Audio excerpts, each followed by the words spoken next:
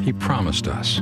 Zero cuts out of the state general revenue for education. But it wasn't true. Republican Senate candidate Rick Scott is in the crosshairs of this political commercial from the Senate Majority PAC.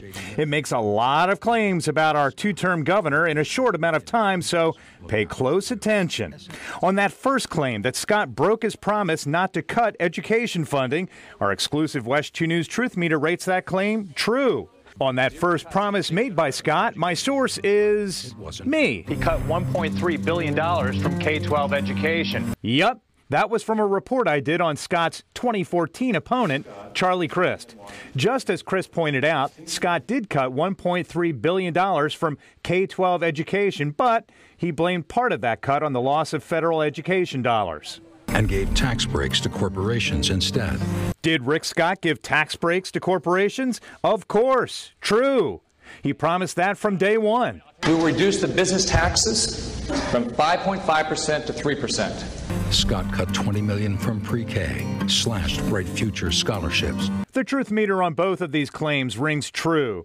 You can see it in headlines in publications in 2011 for the pre-K cuts and in 2014 for the cuts in Bright Future scholarship money.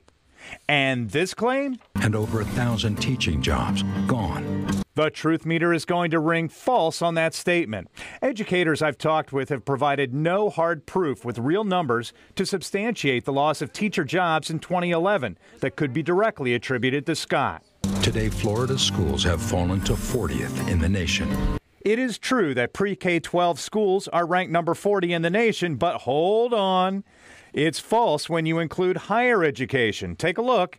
U.S. News & World Report ranks Florida number 1 in higher education, and all factors considered, Florida education is ranked number 7.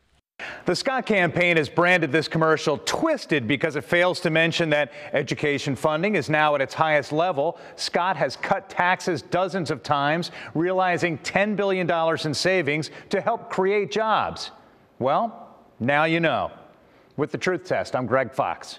And you can see more Truth Tests and candidate debates moderated by Greg on West.com. It's Commitment to 2018 page.